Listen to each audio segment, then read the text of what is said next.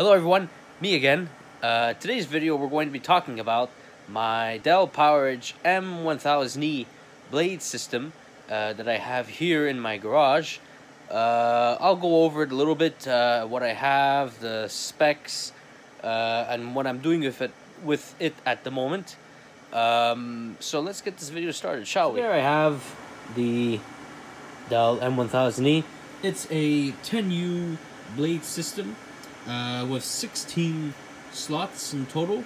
Currently, you can see that there's not a lot that's going on with it at the moment. I have a total of 5 Dell PowerEdge M620 blades that are currently in the chassis, and right under this I have 2 Dell EqualLogic, let me see if I get that, yes, the PS-M4110. Those are storage arrays. Oh, there's my finger. Those are storage arrays that are designed for this system.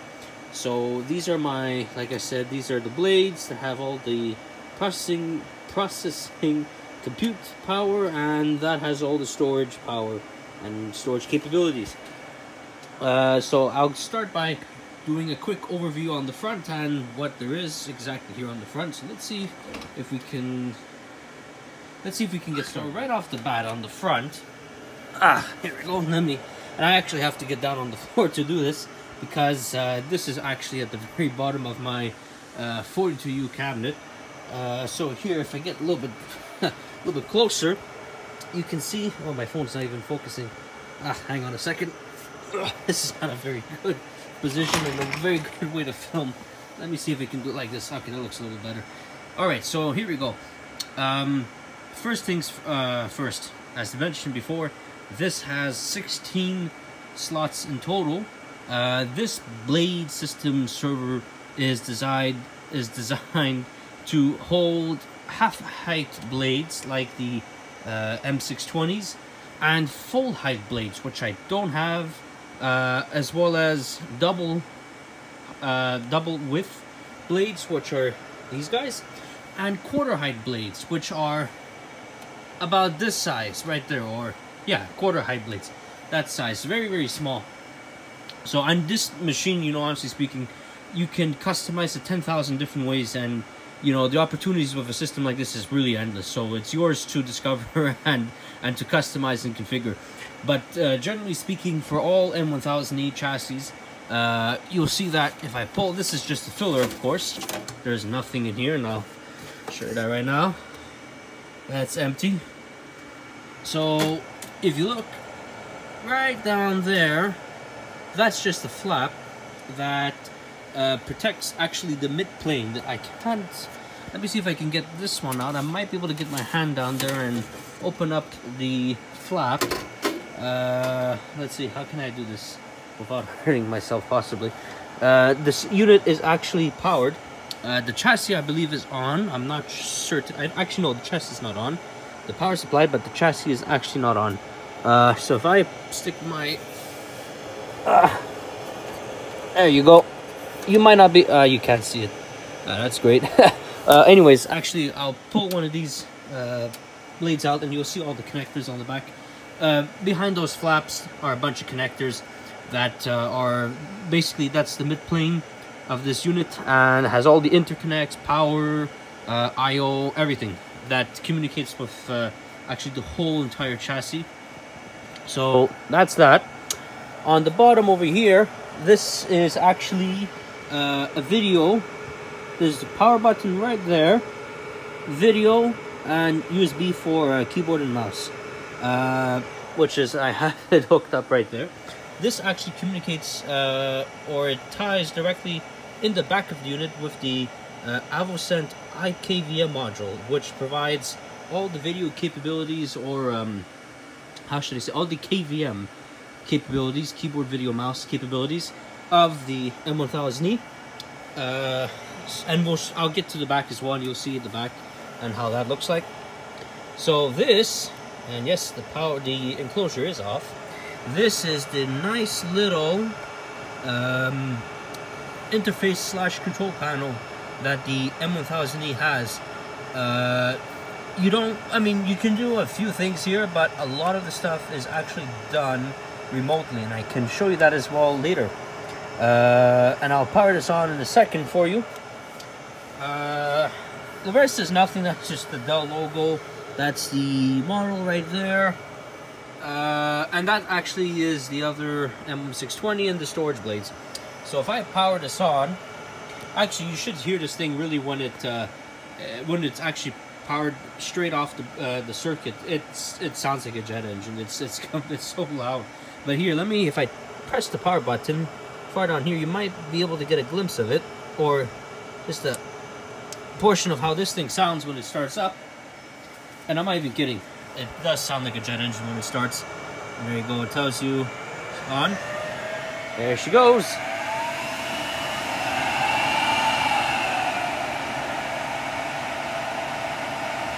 So the enclosure is now officially powered on. And I'm not sure if you can tell, but the noise level now is it's a little bit elevated more than before. Yeah. So enclosure chassis is on now. And so now with the chassis on, here, let me see. Let me get my camera focused. Darn it. Take my word for it, but you can see settings, you can see the settings of servers and what's it called, the blades. Has quite a few features.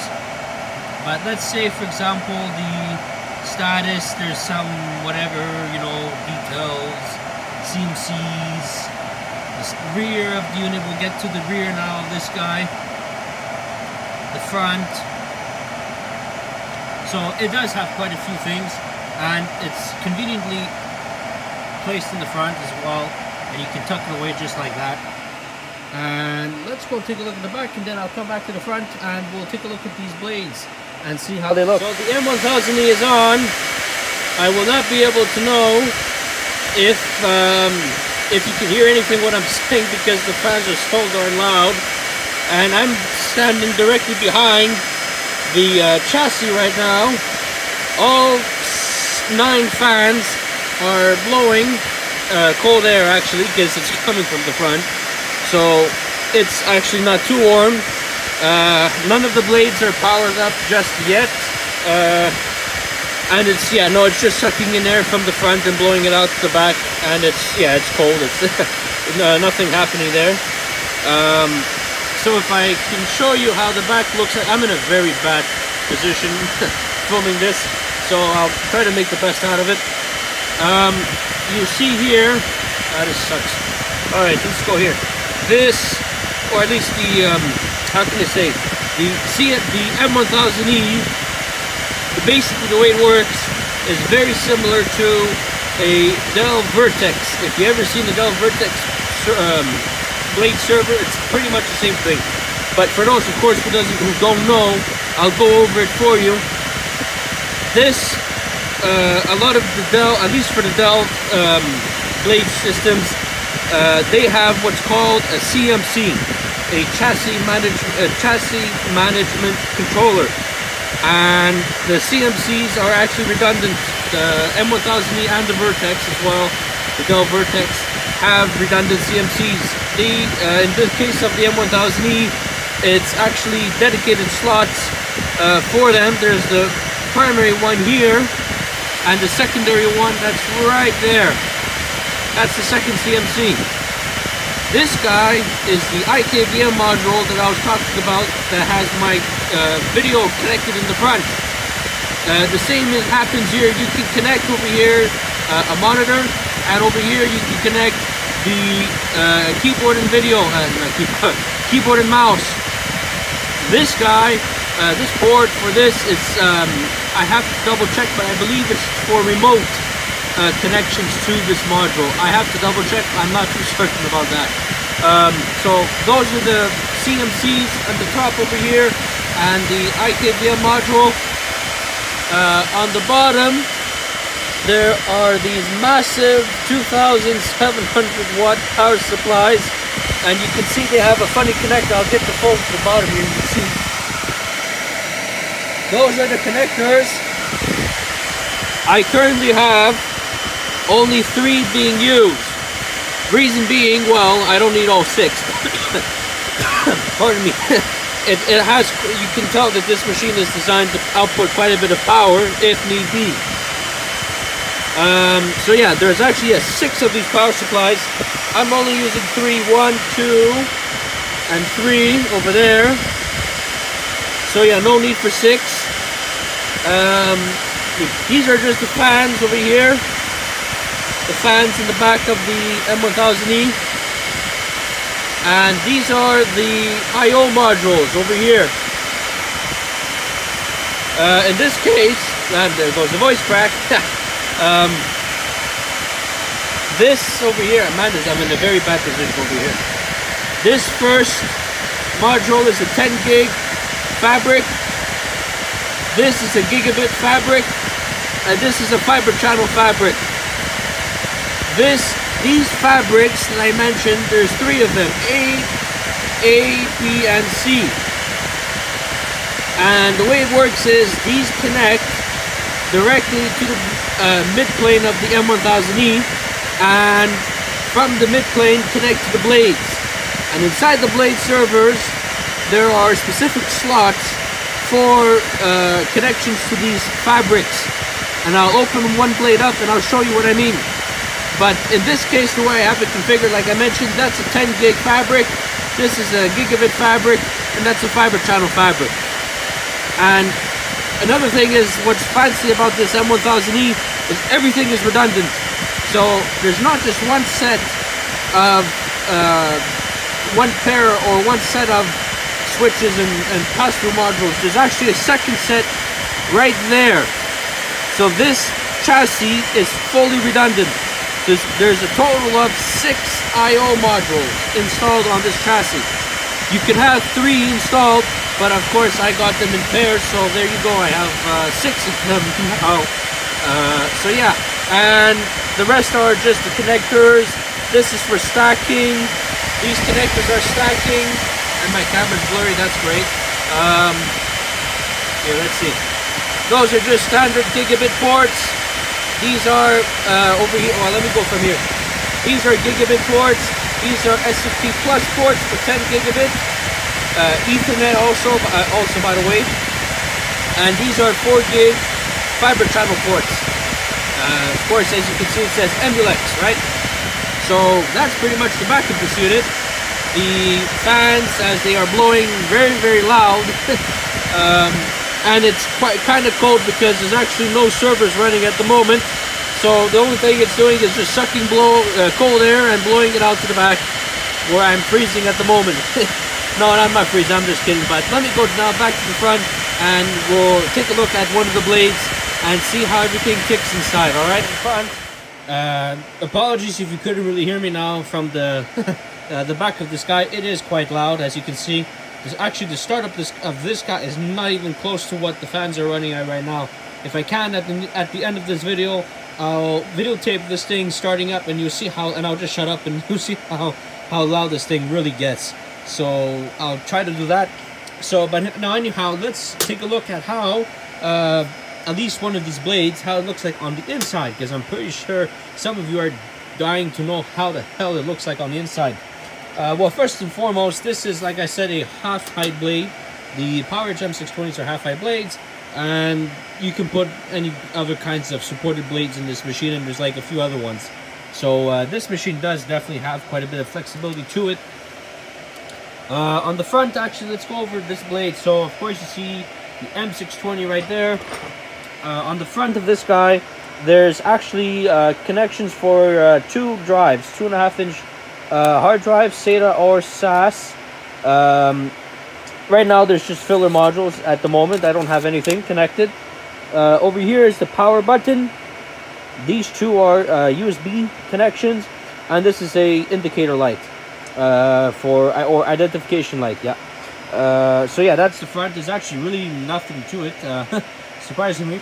So now on the top, classic Dell, or at least I should say classic Dell, they give a pretty good summary of information about the server.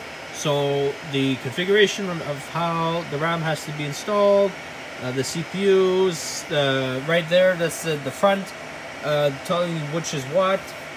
That's the view of actually the motherboard inside, and we'll of course take a look at that.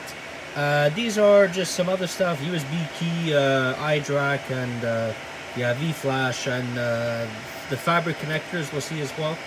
So yeah, very good overview of the PowerEdge M620. So let me open up now this lid. Kind of cheated already, so it's already opened partially for me. So we'll put this over here actually, next to the HP Z800 workstation. So we'll put that there. Hopefully that doesn't fall.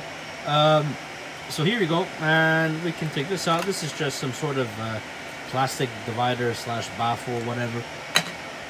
So over here, of course, this is based off of the Intel Xeon 2500 series, I believe. Version 1 and version 2. These are LGA 2011 sockets that are under here. And this is actually is a 12th generation blade from Dell. They have 11th generation blades, and they have, I believe, 13th generation blades for the M1000E. So yeah, in the back as well here you can see, or just over here in general, these are all the DIMM slots for the M1000, not the M1000E, for the M620. Near the front, this is the if I actually can pull this out, and you might be able to see. Yeah, there you go. This is the backplane interface, whatever you can call it, for the 2 drives on the front, and that's the connector right there. You don't want to bend one of those pins, do you? Hidden off to the distance, actually under this, or at least under there, there's actually a PERC rate controller. This blade has a PERC H710P, I believe, installed. So these blades actually can come with rate controllers as well, if need be. I believe this is the only blade that actually has one at the moment. Near the back, you see these are actually the connections, or the cards that interface eventually to the fabrics that are in the back of this guy. Each blade, or each blade server, at least for actually no, just in general, each blade server has these connections. Some of them have a few more, and some of them just have 2 or 3. Actually, in this case, has 3. These 2 are. This one is the gigabit fabric B. This is the fiber channel fabric C, and right under this guy, under this module or fabric or card, whatever you want to call it, this is the connection to the first fabric A. This is a dual port 10 gig LAN on motherboard that interfaces to the fabric A, the first fabric. And the back of this, you can see, these are all the proprietary connectors, power, data, everything that is supplied to each of these blades, and of course from the M1000E. Here you have an SD card slot, so if you want to install, let's say, Proxmox or vMoria 6i, you can install to one of these 2, actually redundant as well. See, SD1, SD2, one of these 2 redundant SD cards. In the far back, right over there, that's a USB port to install a USB DOM, disk on motherboard. And right over here, I believe, yeah, right there, that's the iDRAC V-Flash. So if you have that option, that would be there. This one doesn't have it. There's no card installed at the moment. It's actually really an SD card, but apparently it's formatted specially or whatever so that the iDRAC can use it. So yeah, that's pretty much the insides of one of these blade servers. So now I'll actually show you how one of the insides of these ones look like. So let's go take a look at that right now. These are actually, I have 2 in this case. I have my finger, darn it. These are 2 EqualLogic storage arrays for the M1000E. The way these work, actually, each one has about 14 drives, I believe, 14, 15 drives. Each has two controllers, redundant controllers. And in the front, actually over here, you'll see, hang on, if I can remove them. That is, if I can. Hang on, let's see if we can remove these. These are actually configured from here. You can configure them somehow through the CMC, but as well, this is a serial connector, and this connects to the first controller, and this connects to the second one. These are just covers, like so, see? And they connect to the RAID controllers inside, and yeah, right now I just have some covers on, but you connect a no modem cable to here, and the other side to your PC, and then you configure the RAID and the arrays and everything from there. So the way it works to access, actually, I'm saying discs, and you're probably wondering, yeah, okay, the disc, where the hell are the discs? So the genius way, well, I say genius, but the smart way Dell managed to consolidate about 17, not 17, I'm getting my numbers mixed up, 14, 15 discs into that slot is simply by actually using a drawer mechanism.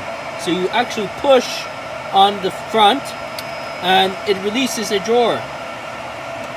And if you pull out the drawer, there you go. This is how this blade looks like, or storage blade I should say. At the moment I have no idea, no, it's not powered on. So right now you can see I don't have any caddies. This is really poor on my behalf. I should get some caddies for this, I know. But this does, I believe, this has 14 drives. So 7 over here and 7 over here in the back. And these are the two RAID controllers for the array, for this unit. And this takes 2.5-inch drives, no 3.5-inch drives, unfortunately. So this is how this one looks like, and of course, when you're finished with it, you just go ahead, pull it all, push it all the way in until it clicks. I'll show you the other one as well, just for looks.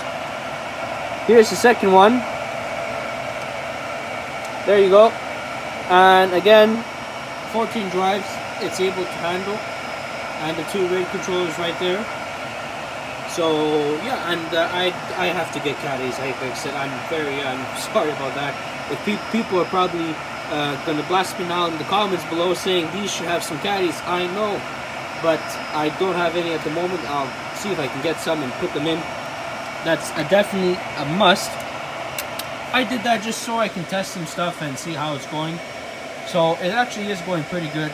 A lot of this stuff actually, so let me just say, a lot of this stuff is actually not running at the well, it's not running at the moment because I'm still configuring and just trying to deploy and test some other stuff. The plan with this guy is maybe some an install of Windows Server 2016 or whatever on each of the blades, and maybe doing some or not even Windows Server, sorry, some SQL database stuff. Maybe I might be doing that. I have no idea. I'll have to see. But yeah, so this is just basically that was how those two storage blades look like. I'll see now if I can get a glimpse of how the CMC actually, how do you access this now and see what's going on. I'll show you that right now. I'll go get my laptop and I'll cut this and we'll get back to that. Right now at the login screen for the CMCs of the Dell M1000E. Yeah, so I'll just put some credentials in and we'll get to see how this how the server looks like when we connect remotely. So you can see that this is quite similar to a lot of, you know, Dell iDRAC stuff, remote management stuff, even switches I believe have the same look to it. So it's really not that much complicated. And yes, I know that there's something going on with these storage arrays. I have no idea what's going on. I'll have to take a look at that another time. It's saying that my CMC redundancy is lost. Let's take a look at that. Is it lost? Oh yeah, it's lost. So we're gonna figure that out. Yeah, let's just say that I haven't powered this thing up in quite a bit some time. So, you know, there's some stuff that I still gotta fix. But there you go. So I'm not hiding anything. That's the reality of this. But it does work. So, yeah. Let's see if yeah. So basically, this is just an overview of the CMC here. So, or at least the chassis. This is an overview of the chassis, the front and the back. That's the over here. That's the one M620 that I actually have connected. As you can see there, slot 8, and that's the one right there. The back gives you, of course, the back view gives you a view of everything. The 3 power supplies that I have connected, the 2 sets of I/O modules, the fans, and the CMCs and the IKVM module. Yeah, so you can navigate through an individual blade. Pardon me. Let's load this up, and you can actually get to the iDRAC, and I'll try to do that right now. And you can see these are all the settings and whatever the hell that's in that blade right now. So all the settings, all the hardware as well, that's all there. So if I want to actually get to the iDRAC, because these blades do have iDRAC. This one I believe has iDRAC 7 Enterprise installed. So process is the same just with any other Dell server. And oh, it's saying it's fishy. That's not good. So we'll just go right ahead. Who cares, right? So here you go. And this is now the iDRAC for that blade right there. And you can see it's pretty much the same as with any other Dell server. Even for the heck of it, for even the R910s is pretty much the same thing. Maybe a few differences, but there you go. Virtual console, really everything about the server, the name, and just really almost everything. So I'll just log out of this guy over here. There you go. And yeah, so there you go. So over here, there's the overview of all the slots, 16 slots as I mentioned. Over here is the, they actually really do break it down. There's the server overview, the chassis, the front overview with the blades and whatever. And these are the I/O module overview thingamajiggies. So you can see right here that, yeah, there you go. There's the 2 10 gig modules, the gigabit modules, and the fiber channel modules, as I mentioned before. And you can, as well with just like with the iDRAC, you can connect directly to the switches and modules that are on this guy. And let's see, which one did I want to click? Oh, I don't think that's going to work yet because I have to configure them still. I have to, here, this one will work. There you go. So there you go. So this is how it looks like for one of them, the gigabit modules. So you can log in and see. Actually, I have to reset the password because I kind of forgot what it was. So I can't even log in. Yeah, bummer. But it pretty much looks the same as this, really, and just maybe with, of course, specific to the switches and modules. That's all. So there you go. There's the fans. Tells you the status of the fans. Actually, I can tell you right now how fast these fans are spinning. So we have the fastest over here is 7,028 RPM. So that's the fast. Oh no, sorry, 8,139 RPM. That's fan number 5, I believe. Yes, that is fan number 5.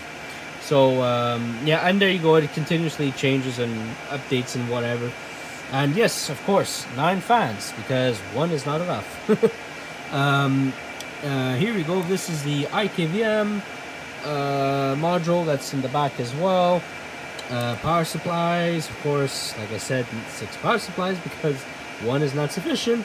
And there you go. So basically, I'm actually running it on 110 service, 110 service, 110 volts. I do plan on running this guy on 240 volt service, especially for this guy. All I can say is when this guy runs, my lights start to flicker. Not this one, but maybe the other one. So I should get this on a separate circuit before something bad happens, knock on wood. But yeah, there you go. So yeah, really it's amazing actually, really, the CMC. It gives you a complete overview of everything. Yeah, there you go. So this is complaining about those storage blades. I have to figure that one out later.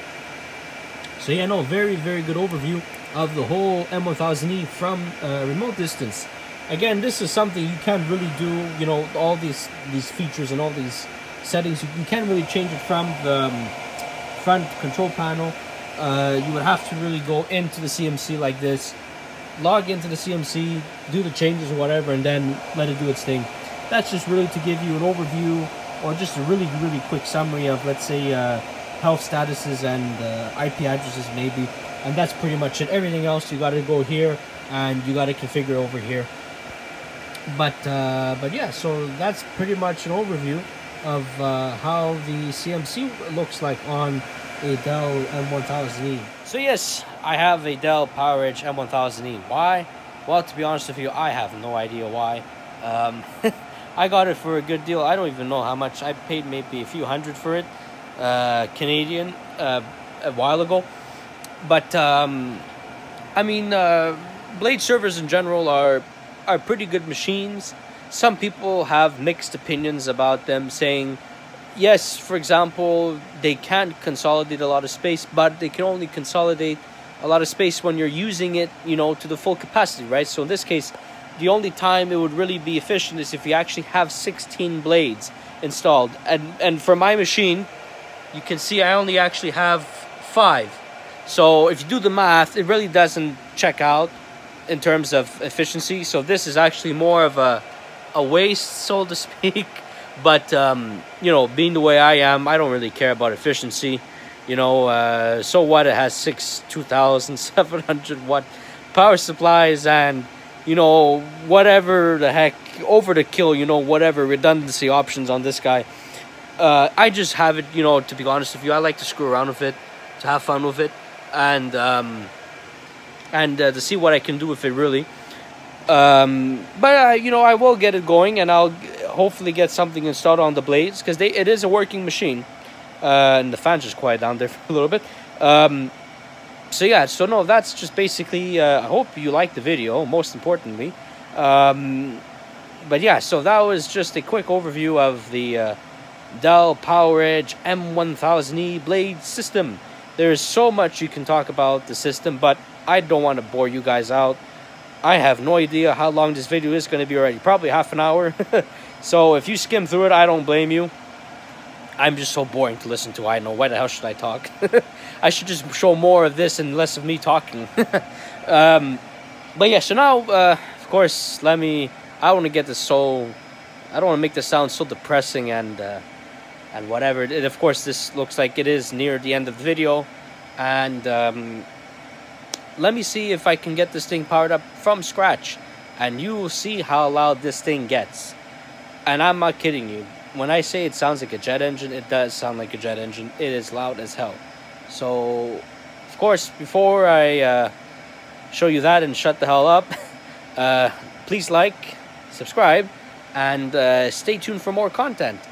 And until next time, I'll see you on the next video. So, take care, of course, and yeah, see you on the next one. Bye-bye. So, let's see if we can connect this power thing up. And you'll just see how loud this thing really does get. So here we go, 3, 2, 1, power applied, and we're set for liftoff. It's gonna start up now in a few seconds, and you see how loud this thing really gets. There you go.